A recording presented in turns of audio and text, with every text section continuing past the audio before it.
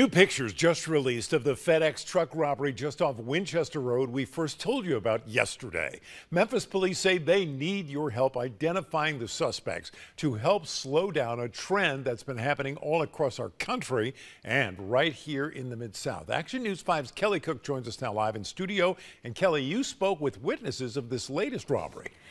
Joe, I'm learning it was the delivery driver's first time delivering to that East Memphis location when police say the driver saw the thieves armed with a gun and a knife. Right around lunchtime at the shopping center near Winchester and South Germantown Road, this FedEx truck got some unwelcome visitors. About 4 men in ski masks hopped on the delivery truck and started loading up their maroon Dodge Durango with packages. Totally out of control. It's sickening. Some of those packages belonging to B.J. Jones here at E Essentials, selling candles and other aroma items. Jones says FedEx delivers to this East Memphis store about twice a month. But after 14 years, she says nothing like this has ever happened before. It was unbelievable because it was this guy first time coming. And I had told him to go, could you go around back? He's talking with me and said he just got robbed. I said, you what? I said, you lying.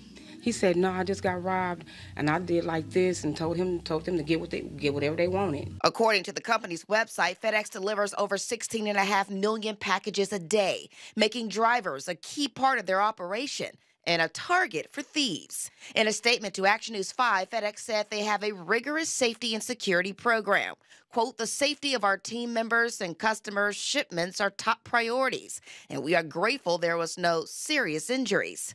FedEx isn't alone. Just a few hours after this robbery, surveillance footage captured thieves ransacking a UPS truck on Appling Road around 5:15 p.m. People just got to just, man, work for what you want. You know, stop trying to steal stuff because nothing comes easy. If you get it the wrong way, you go lose it. Well, this afternoon, I spoke to one delivery driver who didn't want to go on camera, but he said he follows his own safety rules, including never carrying cash, and whatever the thieves want, give it to them. Nothing on this truck, he says, is worth his life. If you have any information on these truck thefts, call Crime Stoppers at 901-528-CASH. Kelly Cook, Action News 5.